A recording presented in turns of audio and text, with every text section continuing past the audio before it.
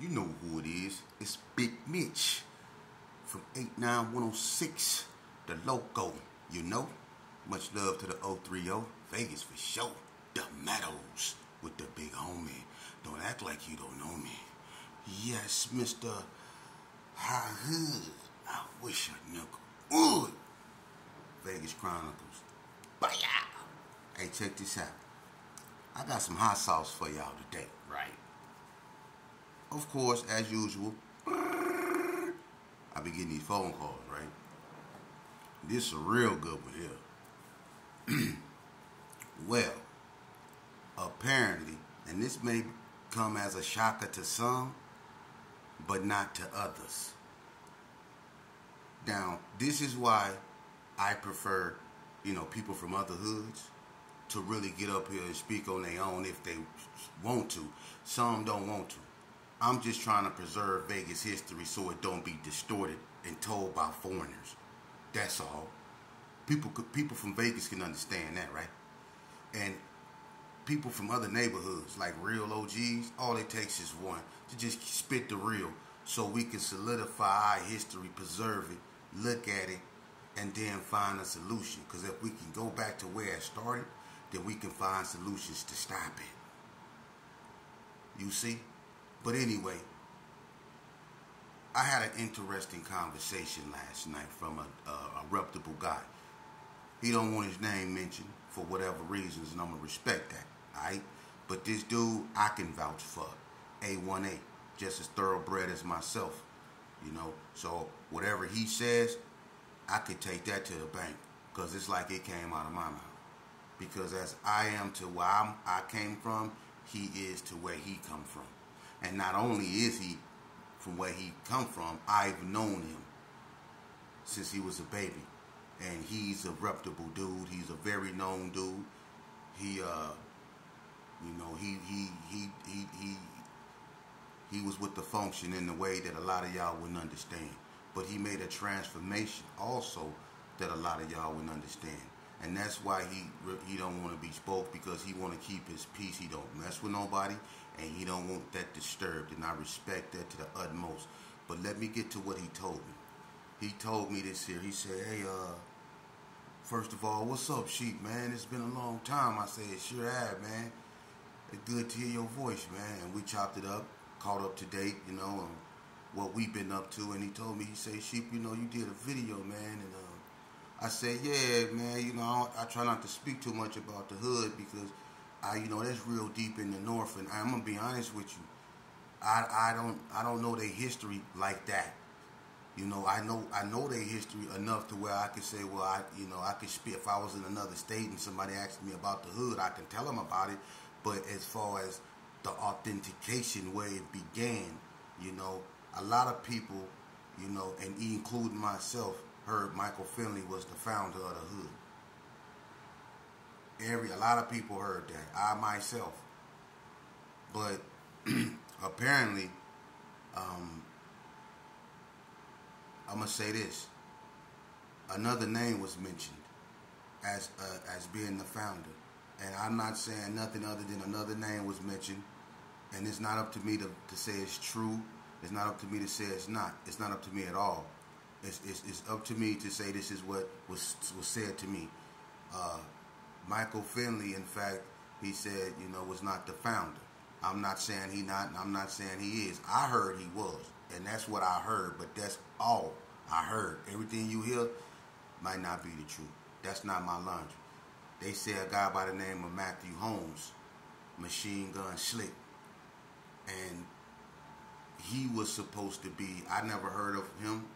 I think I heard of Matthew Holmes, not too much, but that's a little bit before my time, especially when it comes to the hood. But somebody by the name of Matthew Holmes and some guy by the name of Machine Gun Slick, I don't know who that is. And before there were hoods, see, I was all, and this is something that blew me back. I didn't know that before the hood was even the hood, they were known as Children of the Night. That blew me away. Now, if anybody know anything about that, let me know what it is, because I heard that, this is how that was set in motion, and that, the guy Matthew Holmes was in fact You know, the one that planted the red flag down there, and before they were Holly Hood, they were Children of the Night.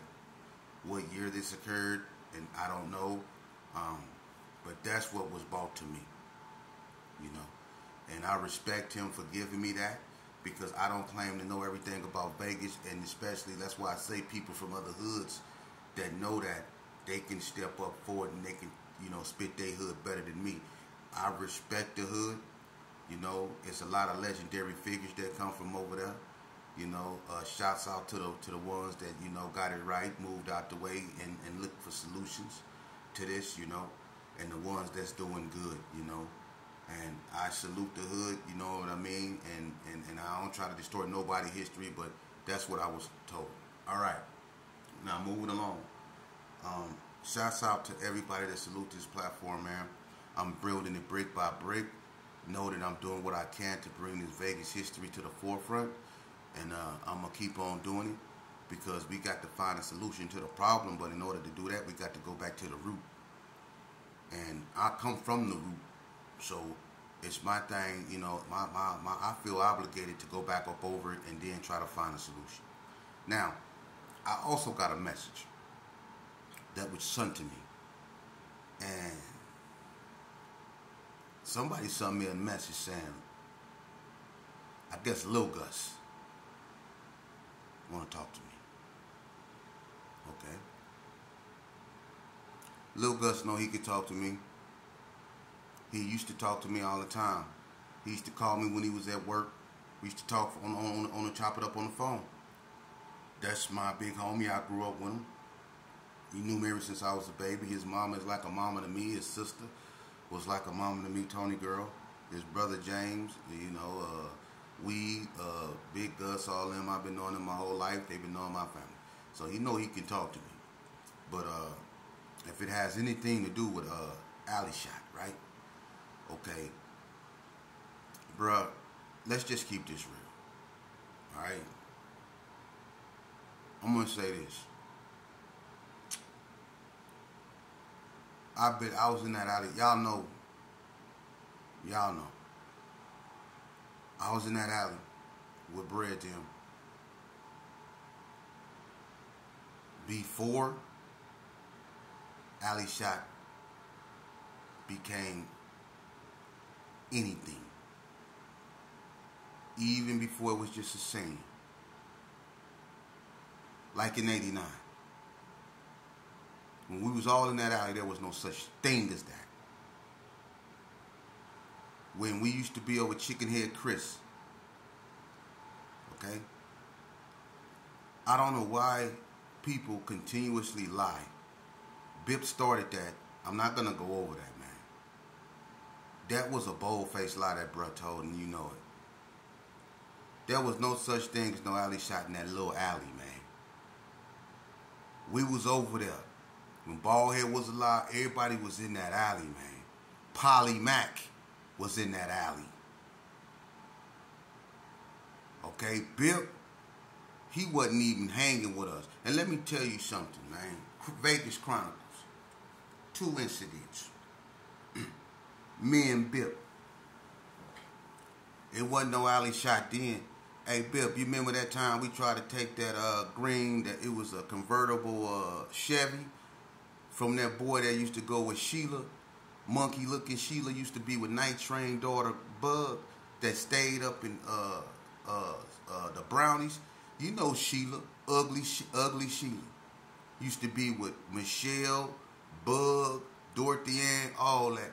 And I think Sheila lost one of her kids. Something happened to one of her kids, whatever.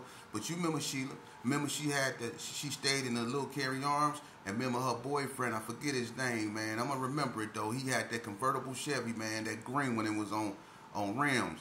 Remember me and you tried to jack him?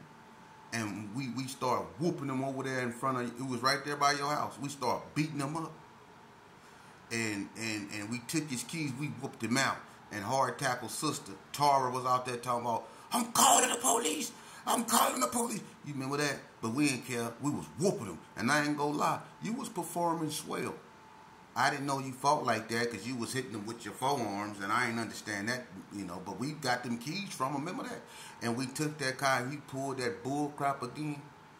At first, you didn't know how to drive a stick when the incident happened in Winslow Park, and now all of a sudden you don't know how to drive, period, when we took his car. You don't remember that? I do. It was in 1989 and there wasn't no alley shot. It wasn't no alley shot. Now, just pay attention. Just follow me now. Now, I'm going to tell you about another incident. Bip.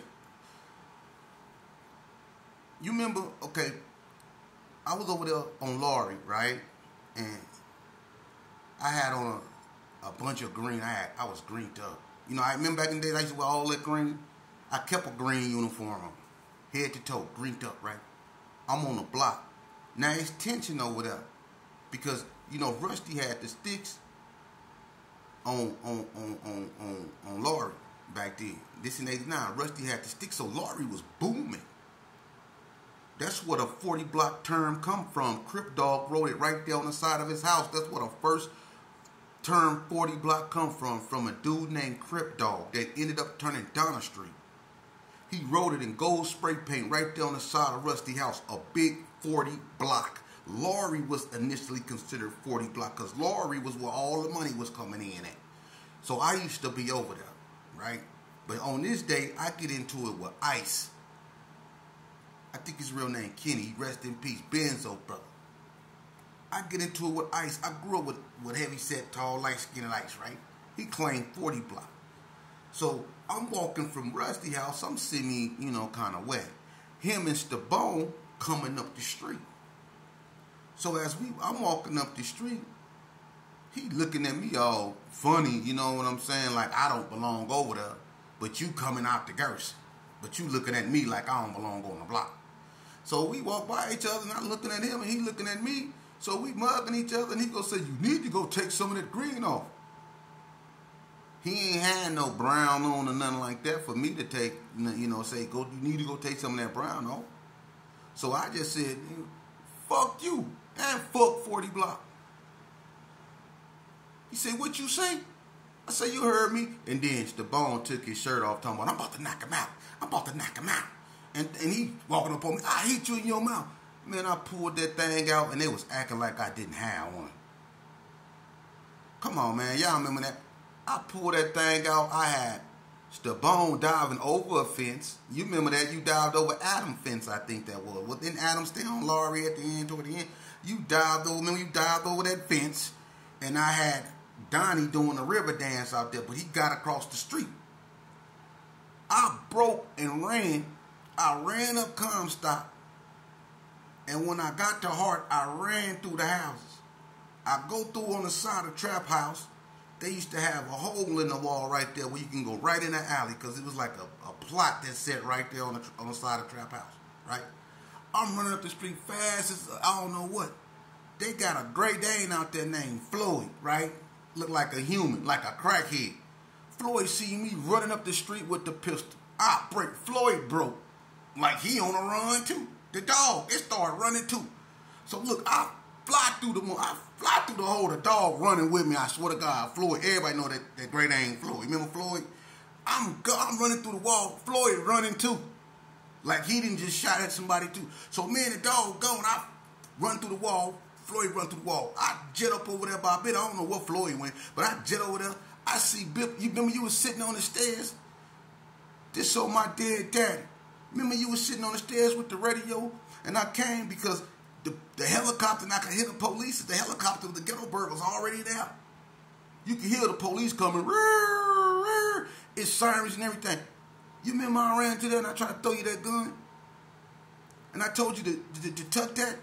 And you said your mama was in the house? And I'm like, your mama? You don't remember that?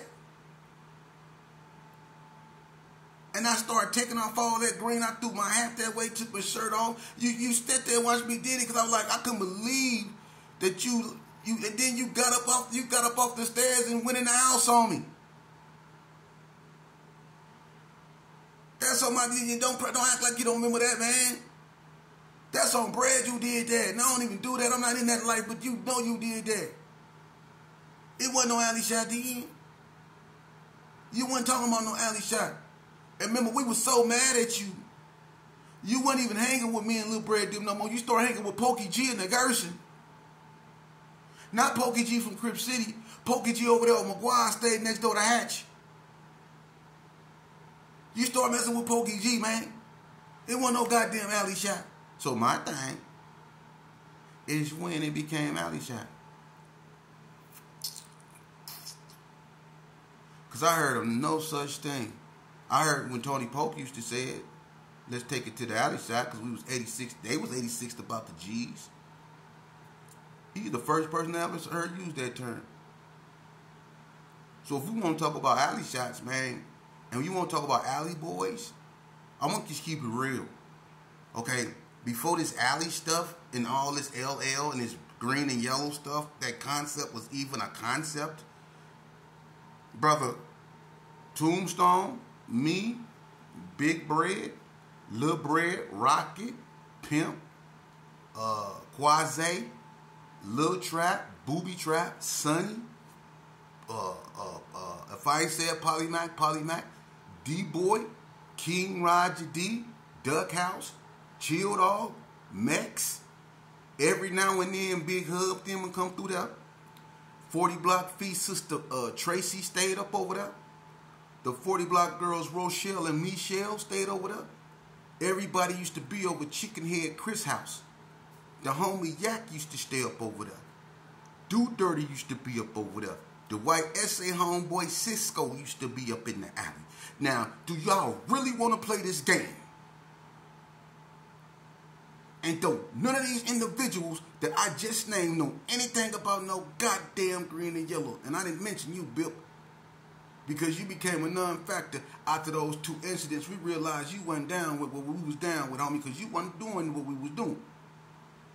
You was too busy running around there with your radio with Pokey G, bumping MC Run C. Am I lying? MC Run C was your song. Remember that MC Run C? That you used to bump that. Yeah.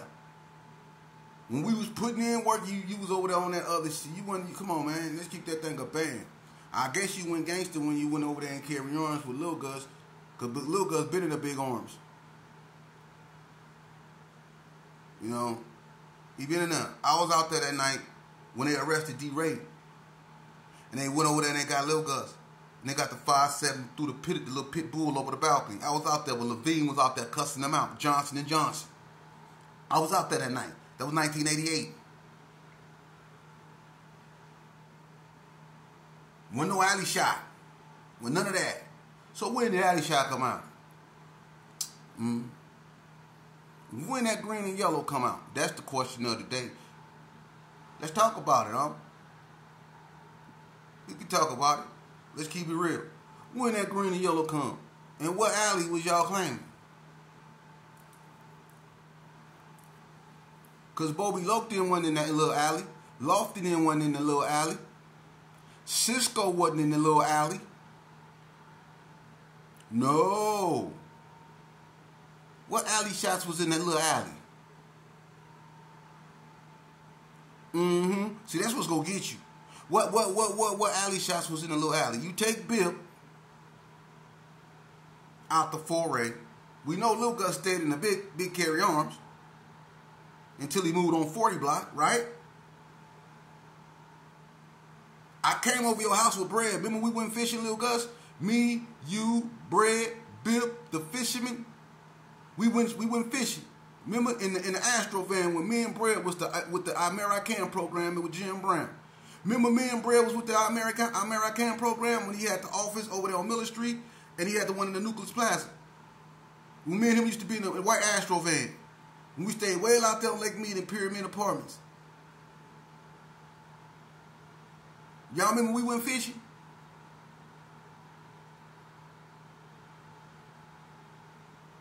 Lil Gus stayed on a block. He just moved over there when we did that. Bip, you moved in Lil Gus spot.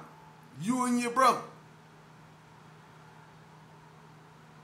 Because remember when I was on the run for murder and I was knocking on the door, bamming on the door, telling y'all to let me in, and y'all was looking at me through the window when you had Misha up in the house, and y'all was looking at me through the window, looking me in my face, and I was bamming on the door.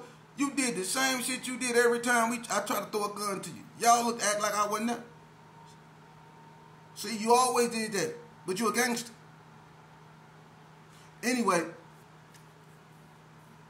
we can talk. My thing is, let's keep this shit right. Cause DMC used to be in that alley he used to go with Tammy. And DMC ain't know nothing about no alley shot. Ask me out there. He ain't know nothing about no alley shot in that alley. We ain't know nothing about that. So what alley y'all claiming to carry on? Cause that's K9 hood. And when y'all start wearing green and yellow, that used to be Winslow Park color. 00 Winslow. David McAfee them used to wear green and yellow. Will them used to wear green and yellow. Not rest in peace, Will, but y'all know what I'm talking about. Chill Will them. Green and yellow. 00 Winslow. Back in '89, Winslow Park was wearing green and yellow. Matter of fact, one of them had like a green colors, a money collar up over there. The boy, the dark-skinned boy. I think his name was Will. With the curl, had the green colors. Winslow Park was wearing green and yellow. So when the alley shot started winning, what year was that? Let's keep it real. What alley shots is really from the little alley? I bet you if you name every alley shot, they all from Carry Arms. They all from Carry Arms or around that area. Name some alley shots that's actually from the little alley. Name 10 of them that's actually from the little alley. See, that's how you get to the bottom of it. Name 10 alley shots that's actually from the little alley. I bet you can't. I bet you can't. I bet you can't. Name 10 that's out the little alley. Because if you can't name 10 that come out that little alley, then where did alley shot come from? And what green and yellow come in at? Think about it. What green and yellow come in at? The Oakland A's hat. When y'all start making that y'all an insignia? That's what I want to know. Because Carry Arms is K9 hood. So you not claiming no alley over there. So if you claiming a little alley, then why ain't nobody that claimed alley shot from the little alley? Except Bip. And Bip, you ain't start nothing. Won't nobody follow you. You don't have leader credentials. You just don't, and that's not being disrespectful. You just don't. Ain't nobody never follows you. You been up on a Lil Gus them though. Ain't nobody never followed you, Bip. No. And you know that. Ain't nobody never followed you, Bip. You was drinking Heinekens because Lil Gus them was drinking Heinekens. The only thing you was real good at was saying cuz. Remember that? Get my ride, cuz. Get my ride, cuz. Cuz, quit playing. Get my ride, cuz.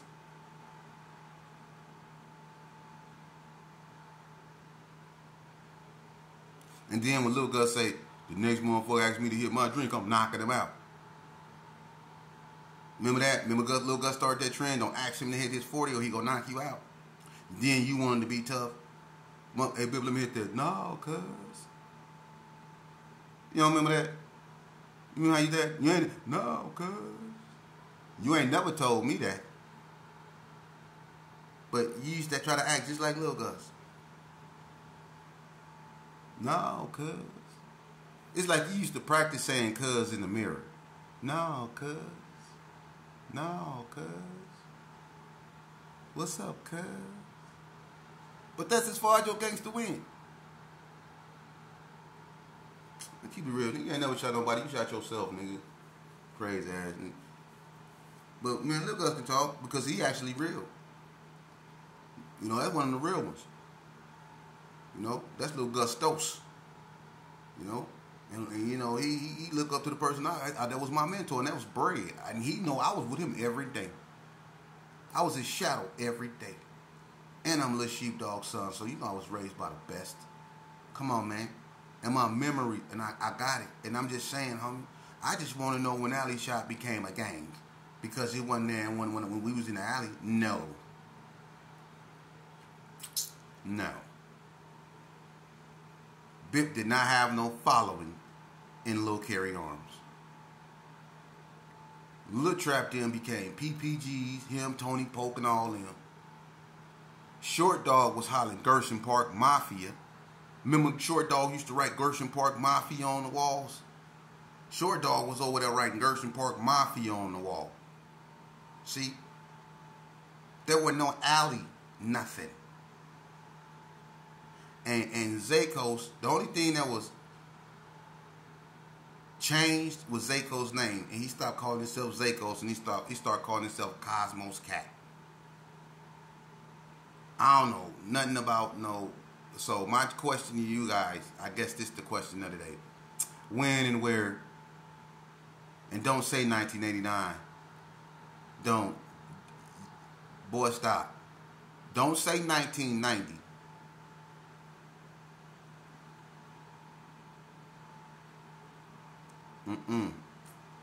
So when did Alley Shot come out? And where did the green and yellow come from? When the Oakland A's